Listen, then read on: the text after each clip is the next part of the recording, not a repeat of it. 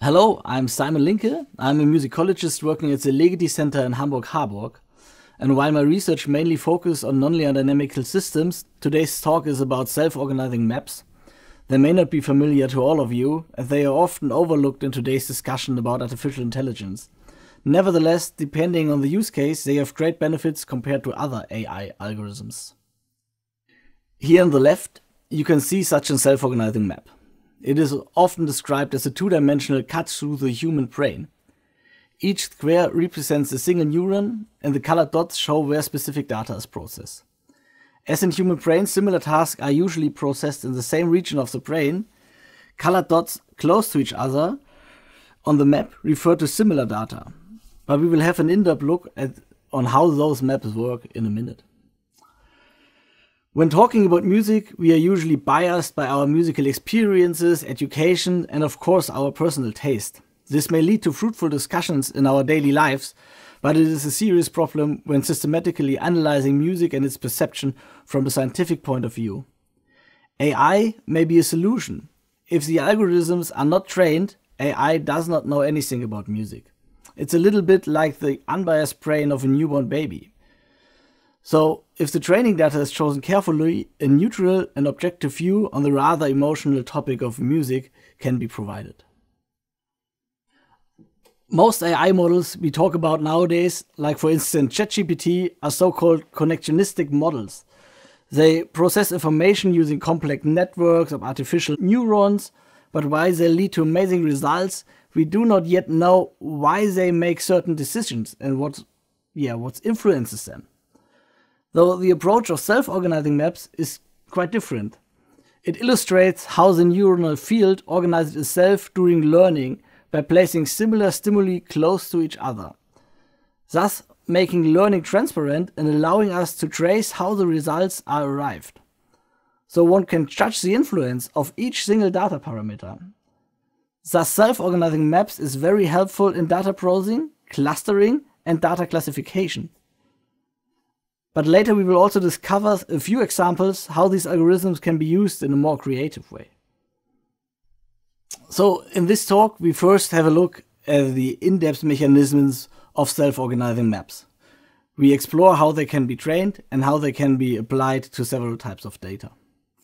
Then I will share some thoughts about how music can be transformed into data suitable for training such a map before we have a look at several applications. And finally, there's a short conclusion of the topic. Self-organizing maps were introduced in the early 1980s by the Finnish researcher Toivo Kohon. That's why they are also called Kohon maps. These maps rely on unsupervised learning. Once a system is defined, it reorganizes itself without any further input, revealing complex patterns and structures. Each data that should be used to train such a map must be described as a series of single numbers, the so-called feature vector. This is a very complex problem when describing music, as the features may be composed of many different values. Thus, a high-dimensional feature vector must be used. A trained Kohon map provides a mapping from this high-dimensional input layer to a two-dimensional output layer, the so-called unit layer. Okay, it sounded very mathematically confusing and complicated, so let's have a closer look on a practical example to learn how this algorithm works in practice. So on a computer, colors are usually described by their amounts of red, green and blue. Thus all colors construct a three-dimensional feature space, and a three-dimensional vector of those space can describe each color precisely. Having this in mind, we can sort different colors using a self-organizing map. So let's have a look at an interactive example which explains how this precisely works. It's an online demo which is also linked in the text, so you can try it out by yourself. This is also true for most of the other demos I'll show during this talk, so feel free to explore them by your own. Before we can start to train our self-organizing map, we have to find a suitable set of training data. So by moving the slider on the upper right, and pressing this button, I can just select a number of colors and the colors I like best. Then I can start training. So this is the yet untrained Kohon map. Initially, each point of the map points to a random location in the three-dimensional feature space. Or in other words, the color of each square is chosen randomly. To train the map, we identify the nodes whose pointers are most proximate to the location of each item inside the feature space. So to say it a little bit simpler, we're just looking for those squares which have the same color like the colors in our training datasets. So this looks quite nice, but how do I have found these squares on the map which matches best to the colors in the training datasets? Therefore, we should look back into the feature space of these colors. For a better visualization, we focus just on two dimensions, red and blue. Each color has its specific location in this two-dimensional feature space, and we can determine how similar two colors are by calculating their distances. In mathematics, there are many ways to calculate those distances. One common way, which is also often a good choice when training self-organizing maps, are the so-called Euclidean norm. Here you just calculate the squared difference between each parameter individually and calculate the square root. So when describing colors, we calculate the difference in red, green and blue, each individually, then square it, sum it up and calculate the square root. Thus we can determine how similar different colors are. Once we found the so-called best matching units for each training item, the map starts adapting to it. The item tracks the node's pointer towards the location of the item. This means we modify the pointer to become a weighted mean value of the item's location and the original pointer. The weighting is called the learning coefficient, and it usually decreases over the learning period. Also, the point of neighboring nodes are modified, but with increasing distance to a lesser amount. We can easily visualize this result. After the first training step, the color of the map has changed, and the training items change their best matching units. This process is repeated many times.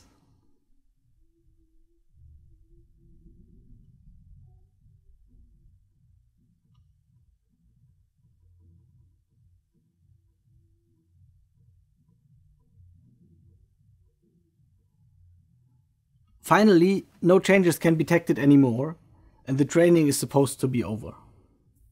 As we trained the map using colors, the pointers of each node can be visualized quite easily. But as soon as we choose different data and the dimension of the feature vector is bigger than 3, we can't visualize it that easy anymore. Therefore, usually the so-called HOOU matrix is calculated. You can see it on the screen. It looks rather complicated, but the approach is straightforward. Again, we calculate Euclidean distances, but this time, instead, between the distances between a node on the map and the training data, we calculate the mean distance between a node and all the neighboring nodes, and then we calculate the mean value of this. As you can see on the bottom left, here everything is yellow, though the neighboring nodes are quite similarly, and thus the value is rather small, so we show it with a black region on the HOOU matrix. But as soon as we move to another color, in these regions in between, neighboring nodes are quite different, and though the distance between the neighboring nodes is rather high. Though these regions are represented by bright or white regions on the HOOU matrix. Of course, we lose a lot of detail, but a compromise must be taken when trying to visualize the whole high-dimensional feature space on a single two-dimensional map. As the map is now fully trained, we can use it to apply some data to it, which was not used during the training process. So I can just look for another color, and I can pick a color I like, and now I can see where it is sorted on the self-organizing map. So I picked the blue, and you can see it lies somewhere between green and brown, because there's no blue region on the self-organizing map. But if I took a rather green color, you can see it is sorted into these green areas. As already told, calculating the HOOU matrix causes a loss of detail. This may be a problem when analyzing the map in depth. though therefore one usually calculates the so-called component planes. They just visualize how a certain feature distributes over the map. So here we can analyze the magnitude of the red, the green and the blue for each node individually. So here, for instance, we see regions where blue is quite present and a region where it isn't at all. Okay, I hope we now have all a rough idea how a Cohon map works. While finding a suitable parameter set is quite straightforward when using colors, it becomes much more complicated when transferring it to music. One solution might be to focusing on sheet music, where everything is written down. But as most of you already know, sheet music lacks many dimensions like sound and articulation, and is usually limited to classical Western music. Other cultures don't use sheet music in that way we do. Another solution might be to focus on raw digital waveforms like they are recorded by an audio interface. But these use huge amount of data, so many thousand values per second, and there's no direct musical meaning in those data streams. Well, the solution I usually prefer are psychoacoustic parameters. They are directly linked to musical perception, and usually you can describe the perception of the music using only a few of them. We can have a look at one example.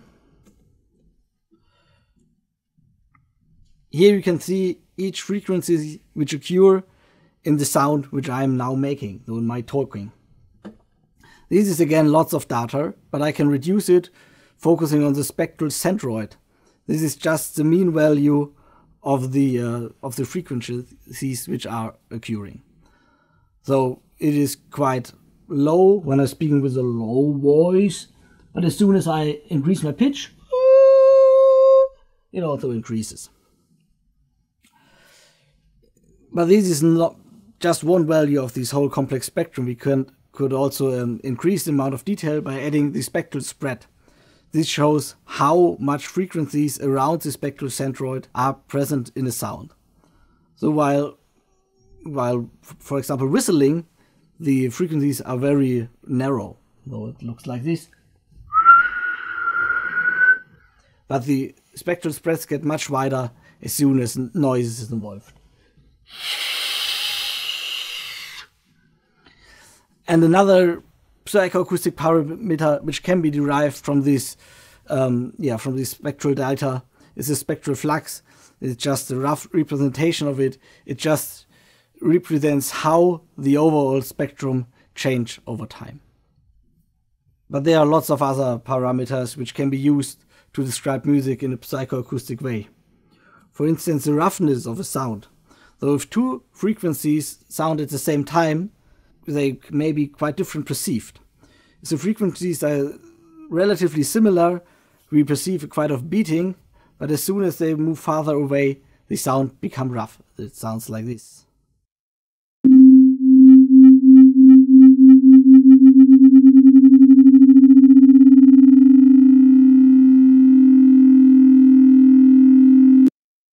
But as soon as I further decrease these distances, the roughness decreases again. Yeah, we can perceive.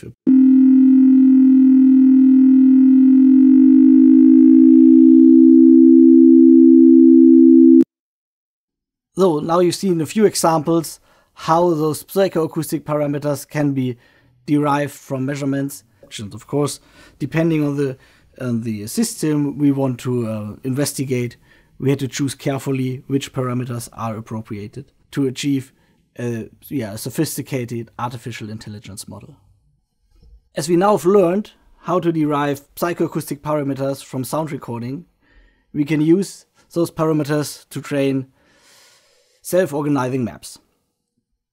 In the example here, we've used parameters derived from the spectrum you already saw before, like the spectral spread or the spectral centroid, and trained a map which can distinguish between different piano sounds, where we focus to distinguish especially between modern pianos, historical hammer pianos, and historical harpsichords. On the map now you see the HOOU matrix of this the HOOU matrix of this self-organizing map. We can see in the middle there is a big black area, and as we've learned before, items are similar if they are close to each other and if the background is dark, because then neighboring nodes are quite similar. So we can look at these items, and in this region these are usually historical hammer pianos. We can listen to the recordings.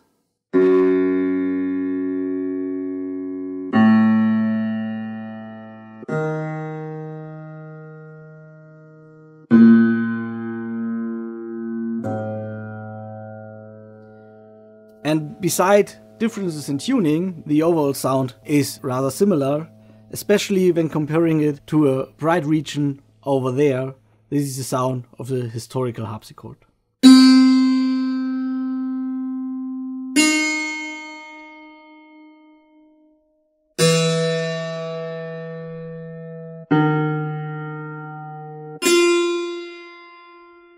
Though even inside these light regions, sounds can be drastically different if neighboring notes are not similar either. We then talked about those component maps, which just describe how one specific feature distributes over the whole Cajon map. Here we, for instance, can look at the sound pressure level, and we can see that in the region on the upper left, sound pressure level is much higher than on the lower left. Though these recordings should be louder than the other ones, and this is what can we perceive when we listen to this modern piano over there.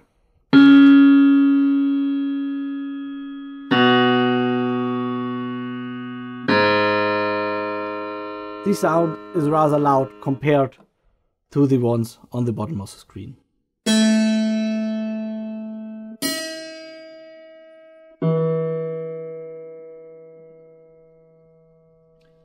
Another parameter which has a big influence on distinguishing between modern and historical pianos is the spectral flux, so the change in the spectrum. When striking a piano, the sound in the beginning usually is quite bright, and while the sound is decaying, the sound becomes darker. This can be perceived when listening to the modern piano sound.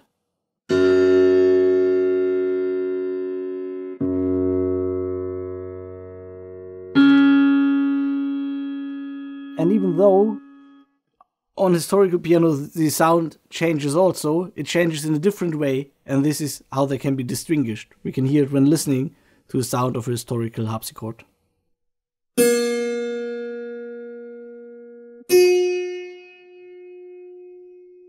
So by looking at those component planes, we can not only distinguish between different pianos, but we can also find out where the differences are coming from. So in the second example, we can use self-organizing maps to analyze gamelan music. So gamelan music, which is originated in Indonesia, use different instruments than we do in Western music, which has completely different timbre in a so-called inharmonic overtone spectrum. Further, they are also using different scales, so they don't use minor or major scales, they use their own scales.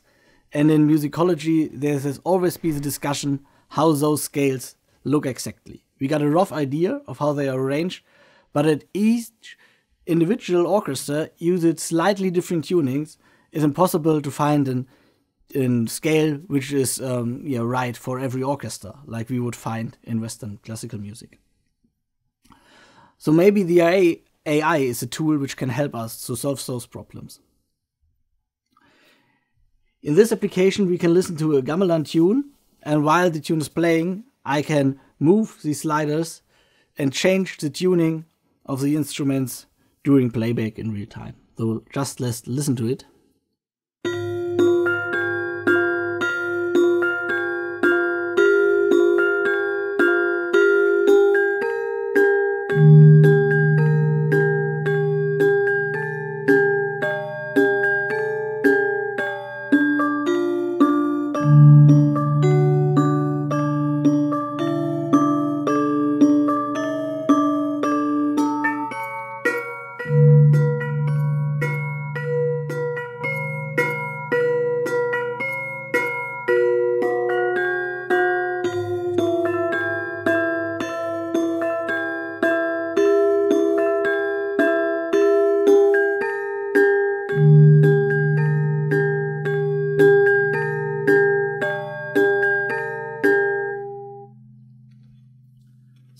the piece started using the slendro scale, which was originally recorded for this piece. So during the recording, this scale was used.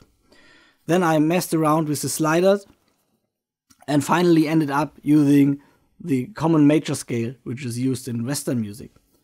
And if people listen to those different tunings from this piece, they usually perceive the major scale as being not really suitable for this music. It sounds a little bit childish, like playing a weird toy piano, while the original slendro scale sounds rather authentic. And this is an opinion which also was given by people who are unfamiliar with gamelan music and have their roots in Western music and are used to those major scales.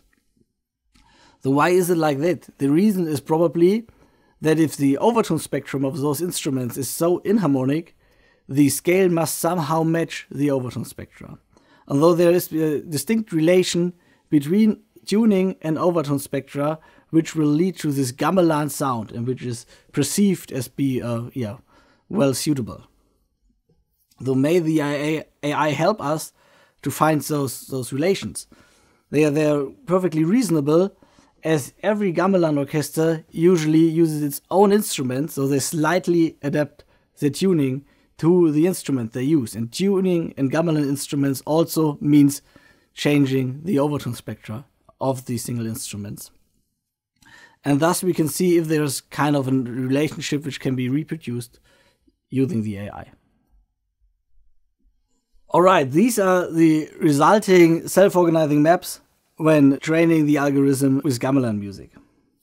On the right, we see a map where we put those dominant frequencies of the spectra and so get a rough expression of the overtone spectrum of a certain gamelan orchestra. We were looking if we can find a difference between Western and Asian gamelan orchestras. But in fact, we didn't. We can see the AI perfectly sorts every single ensemble, which is represented by a different color, in its own region. You can see these are the dark regions, again, which are separated by stronger, lighter lines. So this is what I already introduced. Every gamelan orchestra uses its specific tuning and its specific spectra, but there are no systematic differences which are connected to the origin of those orchestras. But there are some differences when looking at the other map. Here we can see the circles represent Western orchestras, usually from Germany, and the squares represent Indonesian orchestras. The map was similar to the piano, trained with data derived from the spectrum, with psychoacoustic data, like the spectral centroid, but this time we don't look at mean values, we look at how those parameters change over time. And when looking at the map, we see some differences between Asian and German orchestras. We can see here in the middle where most Asian orchestras lie. And if we look at the components map, for instance from the spectral centroid, we can see that here there's quite a balanced performance where the individual features change themselves, so this the spectral centroid, but in a somehow balanced way. While on the other hand, the German orchestras lie completely on the lower left or in the upper right corners. Here, some extreme changes in the temporal parameters occur, and these must be originated in changes in the dynamic. So they have a strong expression, so they seem maybe to overperform. Or on the upper right, there's no dynamical changes or few dynamical changes which could be detected. But we can just listen to them and decide by our own. Just clicking on the point will play the music.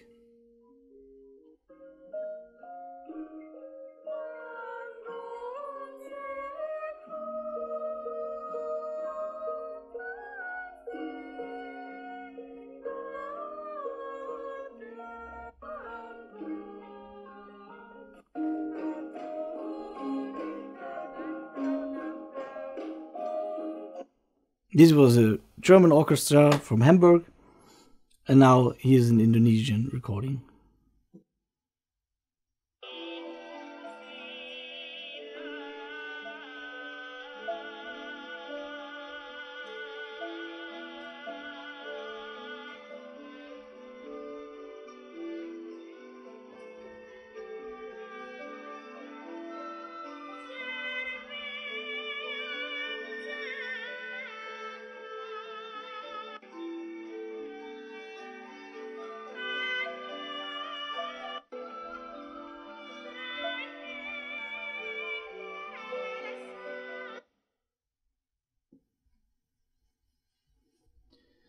So when comparing both maps, we can see there are no systematical changes between German or Indonesian gamelan orchestras. They all have their own distinct spectrum, which is typical for a certain ensemble, no matter where it comes from, but there are differences in performance. So German musicians seems to perform in a different way than Indonesians do when playing gamelan music. As a third example, we can use self-organizing maps to analyze different types of electronic dance music. So producers or DJs in the field of electronic dance music usually use the term fatness to describe music. And if they talk to each other, they're quite sure what they mean when talking about fatness, but it's hard to explain it to people who are not part of this music scene. So if we want to use self-organizing maps to explain electronic dance music and to analyze electronic dance music, we have to paint a picture of this fatness, because everyone is talking about, so this is an important feature which we should introduce in our algorithms. But as no one can explain it, in this research it was first investigated what do people mean when they talk about fatness. Though my colleague asked different people who are a producer of electronic music or are DJs, he played some different songs and asked, okay, how would you judge the fatness of these songs? And if you can see on the chart on the right, the fatness is increasing over time. Though on the left you see some musical pieces from the 60s which aren't perceived to be really fat. You can listen to one of those.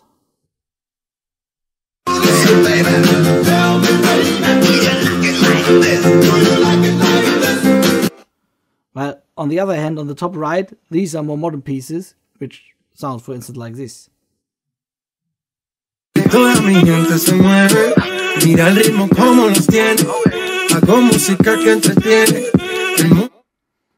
I guess most of us would agree that the second musical piece was much fatter than the first one was. But the researcher first implemented an artificial intelligence model to see which musical parameters are connected with this perceived fatness. So it has to be something, the lower frequency must be quite prominent, but they must also change over time. While there's also a small region in the higher frequency which must be prominent. And though he took different relevant factors, and now he can calculate the overall fatness of the sound. And then in the second artificial intelligence model, we can use this calculated fatness together with other psychoacoustic features like the spectral flux or the loudness of the sound to calculate an artificial intelligence model which distinguish between different genres of electronic dance music. And you can see on the left there are different colors refer to different genres of electronic dance music. And you can see they group relatively good by the colors. Of course, there are small exceptions. For instance, this red dot over here is surrounded by the blue ones. And usually these are pieces of music which were a little bit ahead of their time, which introduced new genres, and that's why they're already at the border to another musical genre. We now can have a look at the different features, and we can also look at the perceived fatness, and we see, okay, the pieces on the lower left of the map are perceived much fatter than those on the upper right. Again, we can listen to those.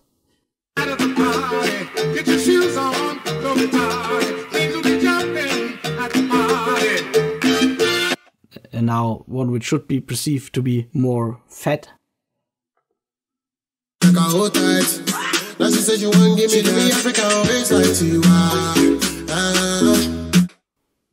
Yeah, this is an interesting example, and it might be helpful, for instance, when you want to somehow organize your personal music library and connect similar songs of similar genres to one group, and then you create another playlist with different songs of a different genre. But it's also a helpful tool, for instance, for DJs. So if you want to create an interesting set which will last for one night, if you connect points which are close to each other on the map, they sound quite similar, and there you can design your own transitions. If someone comes to the DJ booth and asks for a different song, maybe this yellow one over here,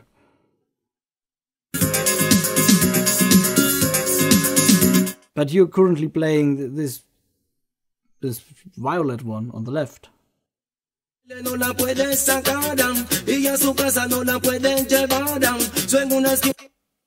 So maybe it is a little bit too different, and though if you just switch the songs, people will leave the dance floor. And therefore, you then can find a path along the map to go from this point to another one, and every step is not that far away, so that the transitions are quite similar, and you can fulfill the wishes of the audience without interrupting the musical flow too much.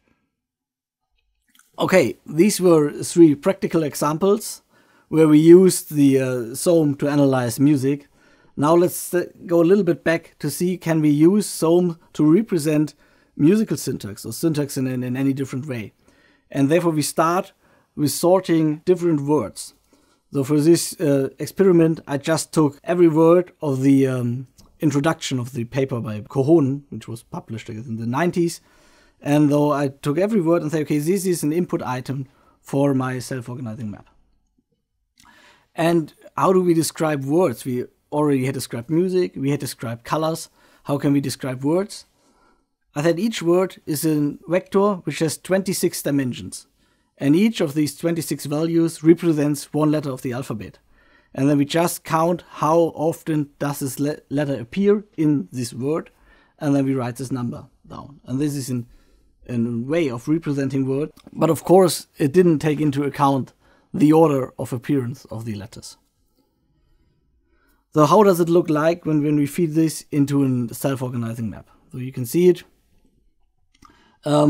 The red dots represent several words. I took just 50 words out of this paper randomly, and we can see somehow organized, but it's not really clear what is the purpose of this. So the has stand next to tones because they both have an s at the ending, but it's not very helpful. So maybe our approach was a little bit too naive, and we better change it. So the idea of calculating those Euclidean distances between different items must not work when compared to letters, and thus also might be problematic when dealing, for example, with sheet music. So we just change the metric which we use to distinguish if certain items are similar. And therefore we choose the Hamming norm or Hamming distance. This is a different way of calculating distances. It sounds rather mathematic, but in fact it is rather simple. So we just have 2 words, one is tooth and the other one is tough. As you can see, they look quite similar, but they got 2 different letters. And these are the letters U, where by tooth is an O, and G, where tooth is a T. And though when calculating the Hamming distances, we just say we count the overall number of letters and we count the number of letters which are different. And then we divide the number of different letters by the length of the word. So this time we get a word that has 5 letters, 2 are different, so we divide 2 by 5. And though the distance between these 2 words, the Hamming distance of those 2 words, is 0.4. And we can use now this way of calculating distances to train a map which distinguish between different words. And the resulting map looks like this. Now each point again represents a word, and words which are close to each other look a little bit more similar like before. But what we further see is I've changed the color of the dots, and the color now represents the length of the word. Though this map perfectly sorts words according to their length. So the short words are on the upper right, while on the lower left they are the long words. This is of course amazing because we didn't tell the algorithm anything about the length of the words, and it starts sorting them by length, just by the way these Hamming distance works. But it is not that helpful because for sorting words by its length we don't need any artificial intelligence. We can easily do it by our own. Though we should further tend this approach. And in the next step I just said, okay, if it doesn't work when sorting one word, we just combine one word with its preceding word and with the following word. So we always get 3 words which we took as the input for our for training the self-organizing map. And though the feature space depends not only on the letters of the word, but also on the context the words are appearing. And we can look at the results, and now we can see they somehow cluster. It's not sorted anymore depending on the length of the words, and we got some regions where certain words are sorted. So down here there was large letters, strongest, extremum, so they seem to be connected based on their appearance in the paper, and not anymore on the length of the word or on the number of letters which are occurring. Well, this seems to be a better choice when trying to sort words, but how does it help us, because we are talking about music? So I guess the transition from musical syntax to syntax at all is not that far, and letters which are organized in regular grids may be somehow compared to sheet music. Though maybe this is an approach which we can use and transfer it back to music, and now we can, instead of sorting single words, we can sort musical motifs. Why is it interesting? I guess this is a Cohon map I trained distinguishing between different emojis. And you can see on the upper right there's one emoji which is somehow, got big eyes and looks a bit weird. On the lower left there's the emoji with wears sunglasses. Here's a laughing one. And these are the best matching units. Here here's our training data adapted to. But in between those regions there are somehow mixtures of those emojis. So here's one which is laughing but had his eyes closed, and here's one which is somehow frightened, I guess. So we can find some interesting new faces in between the ones we have trained with. And so if we apply this to sheet music or to musical motifs, we may find some in-between spaces in music, and we can find some new motifs, or like in electronic dance music, we can alter one motif to another just by slight changes by moving from one node of the self-organizing map to another. Of course, we have many degrees of freedom how we arrange it. Did we stick to the humming distance, then it's always changes of single notes. If we stayed to the Euclidean distances, then it might also be microtonal changes between one note and another, which we can apply while training those self-organizing maps, and which will hopefully lead to new creative possibilities. Okay, as a last example, I like to turn the things a little bit upside down. So we discussed about the problem of the so-called HOOU matrix, that we want to somehow visualize this high-dimensional feature space, and we are not able to do this properly except for the example with the colors I gave in the beginning. So here's the idea: can we use music to make it more accessible? So we don't use the AI anymore to say anything about music or to produce music. Now we use music or sound in general to explore those self-organizing maps.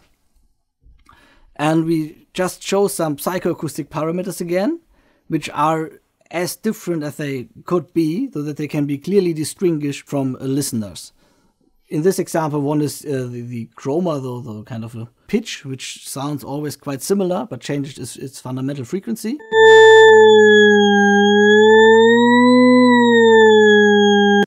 Then we changed the roughness, this parameter I also explained in the beginning, though while increasing this value it gets rougher. It gets rougher.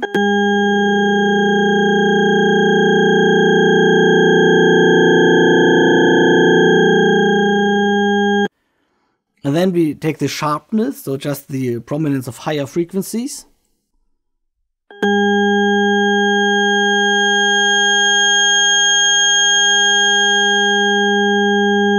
And as the last parameter, we add a loudness fluctuation.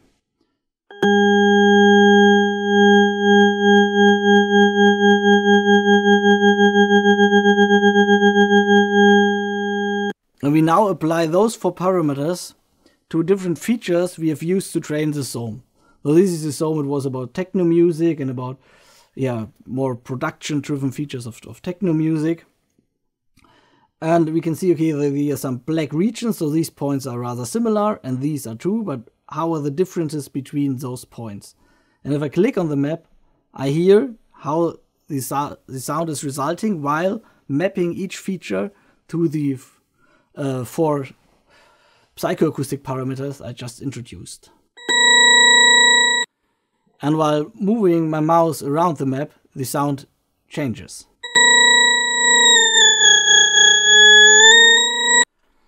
And now I can perceive that these green regions are rather similar, while it drastically changes when moving to these violet dots.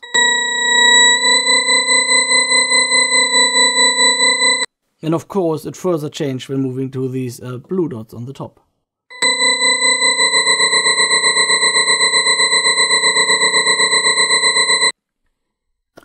Again, we can have a look at the different component maps, but it's not necessary anymore. Now we can just explore the whole feature space just using our ears instead of our eyes. In the beginning you've heard that you can clearly distinguish those 4 parameters, but when changing them all at once it might become a little bit hard to do this, so you had to practice it. And therefore you can just apply this 1D button and look at a component map and just hear the changes which were produced by this single component.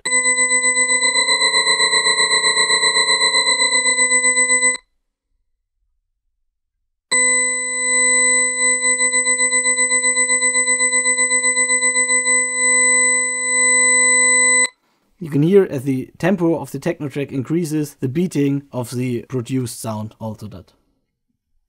Here we got a 4-dimensional feature space, but we can also easily extend it. So this is an example where we got a 7-dimensional feature space, which looks much more complex. I further added a modulation matrix, so here you can decide which psychoacoustic parameters should influence which feature of the Cohonen map. Because in the example I just gave, the BPM was linked to loudness fluctuation, which is rather intuitive. In this example, it is linked to the color of a noise signal.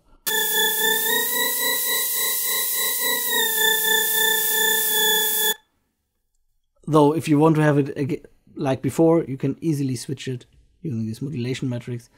And then if you're used to it, you can explore high dimensional feature spaces while looking at the HOOU matrix and get an impression what's going on when when investigating a self-organizing map without having to switch between every single of those 7 component planes.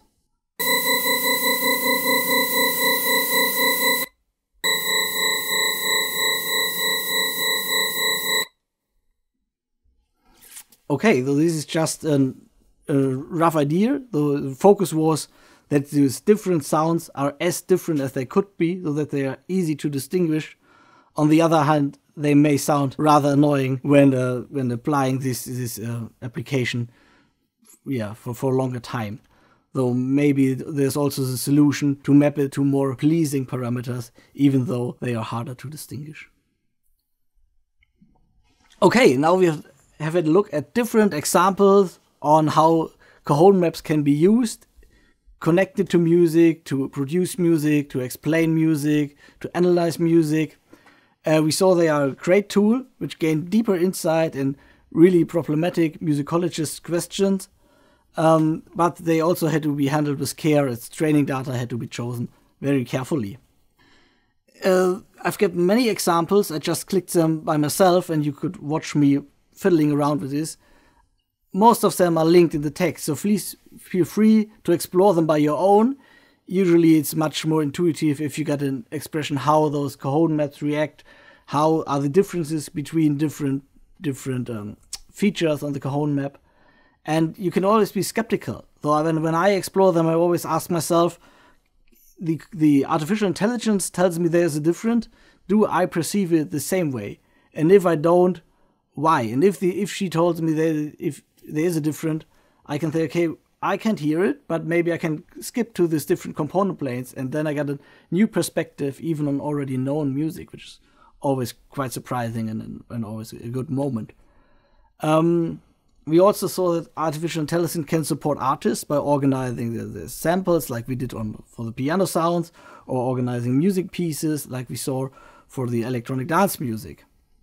But we also somehow triggered the creative potential when we somehow misuse these Cohon maps, which we started already when trying to sort words. Of course, there is still a potential, and this is not an easy thing, so therefore you have to understand the mathematics quite well that you can start to manipulate them. Yeah, and as a final example, we also learned that even though artificial intelligence is a great tool for analyzing music or describing music, the other way around is also true. Though we need music and sound to get deeper understanding of the results of artificial intelligence and maybe also of the algorithms. But as I already said, this is only my perspective on music and self-organizing map, which I gain from exploring those interactive online experiences. But they are linked in the text. Please try it yourself, build your own opinion about it, if it's a useful tool or if it's something you would not rely on and rather stick to your own creative mind. I guess it's always good to have a different point of view, and those tools can provide it to you. So have fun.